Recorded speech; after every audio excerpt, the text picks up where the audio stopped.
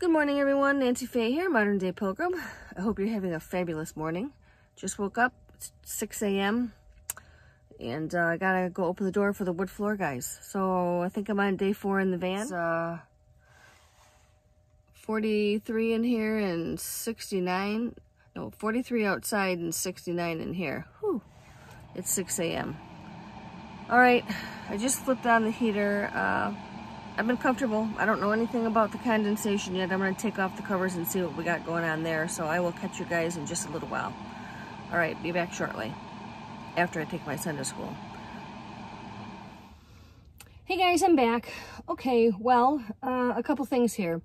So yesterday it rained quite a bit on and off, as did the day before. And unfortunately, I didn't realize it, but my curtain on the driver's side there, it was kind of caught in the door a little bit and ended up getting wet. So the wetness from the part that was sticking out of the door that I didn't see absorbed all the way through the curtain. And by the time I got home last night, it was still hanging, but pretty wet and not like really dripping off or anything. But I was like, holy moly, that's something that I'm going to be mindful of next time and make sure that my curtains are all shut into the door instead of having a little piece hanging out. Anyhow, I fixed that issue. No rain, of course, got in through the top of the window over there because of the rain guard, which is, those are just an absolute must if you're a van camper, because you have to ventilate your van. You have to have that ability to roll down your window and not be detected, and also not let any wetness in if it's raining or snowing or whatever the case may be. But you know, there could be a time when it is raining and you do need to ventilate your van. So rain guards are a must. I would look into them. I got them through WeatherTech. Anyhow, I fixed that issue, and through the night the curtain dried completely fine. And I have to say, I think it was probably due to this little heater I have hooked up to the house here. If you're just joining me, I'm actually camping in my driveway, van camping in my driveway right now, because my floors are being finished in the house. So a couple more days in the van and we should be good with that. But I'm happy I have this van, and I'm happy that I'm able to do this in my driveway and be comfortable. I can use the restroom in the house after the floors dry and whatever, but I'm pretty much stuck outside for like 8 hours throughout the day, and my husband is in the basement.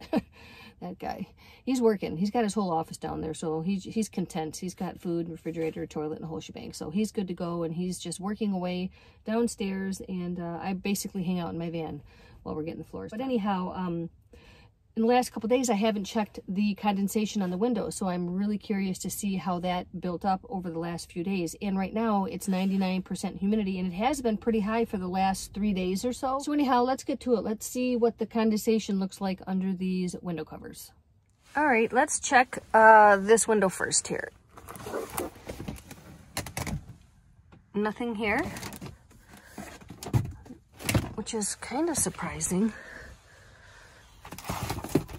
Yep, we have some condensation here. Can you guys see it? I'm gonna pull this off for a minute. Excuse me. Let's see here. Look at that. Can you see it? So we have some here. And I will say that is due mostly to the fact that I had these windows cracked open, not fully open, but a little bit cracked open. And when my husband was visiting me in the van yesterday, he said, hey, you have a little moisture here? I realized I had the windows open still and it was raining. So I kind of feel like that's what that moisture is from. So let's check the side over here. Oh, okay. Nothing going on here. Not even at the top. But you can see the rain guards here, right? The darkness right there. So those are put on the car from the outside when you crack your window. These ones aren't cracked. The 2 front windows are cracked.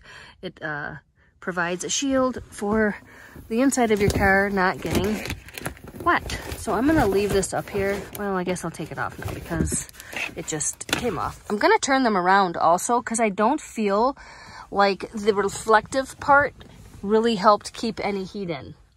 And I don't know whether or not it's because the heater that I'm using has dry heat, but it's very humid out. I just don't understand how this is working. Okay, so this window as well. Again, I had these cracked, and you can see that we have quite a bit of condensation, but the water was running down into here, and that was an issue. Let's see back here. Nothing going on back here. All right, I'm going to dry off these windows here and put the covers back up. Let's check underneath the windshield real quick here. Come on down, sister. I don't see any condensation up there. Oh, I do at the very bottom. I do at the very bottom. So I can only assume it's on that side too. This is where I had the window curtain all wet, but looks like they're completely dry over there. But I had the corner of this curtain stuck in the door there, and it ended up getting all wet. So I'll be mindful of that next time. Do I have it caught in here? Let's see. Oh, I do a little bit. Look at that. But this one's not wet at all.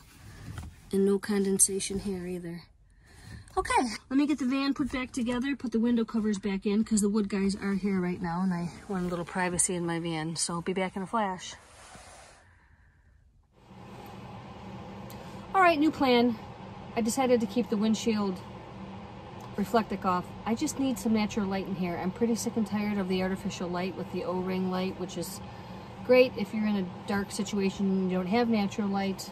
And love my camping lights, but I just need some natural sunlight. So I know it's not perfect, but just bear with me. Anyhow, just ran in the house and grabbed a small power strip here to plug in both my heater and my jackery at the same time. My jackery was down to 37%. You know, I've had my fridge hooked up to it for a few days. I've just got cars in my driveway and a lot of people here. I just don't think I'll be able to get out and drive around to charge up the jackery. So I just got a small power strip. So we're gonna have the heat on, which I know you hear, and I know it can be a little bit annoying.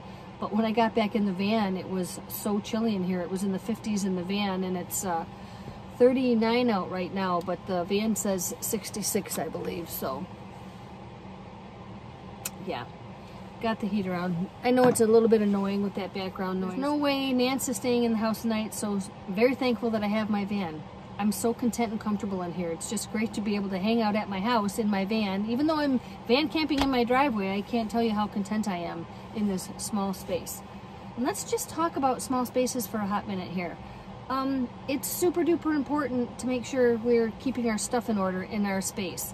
It's really easy to start getting busy doing things in here and not put things away, and that just makes for a really uncomfortable living space, especially when your space is small. So for me, it's really important to put everything back where I find it and make my bed when I get up in the morning, just to keep your space comfortable. If I'm making food or getting things out, I mean, if I don't put those things away, they're just going to be laying all over here, and that would drive me bananas. And the idea is to always put your stuff away when you're done using it, so you have a very comfortable space to reside in. And that's that. So all is well here. It's been a great few days. I'm really thankful that I can van camp in my driveway. What can I say? And jackery's been working out great. My refrigerator's working out great. I've got it stocked with some more food in there, which I'm going to be eating here shortly. I hope you guys are doing well. Just wanted to check in and say, hey, everything's going great on day number 4 here.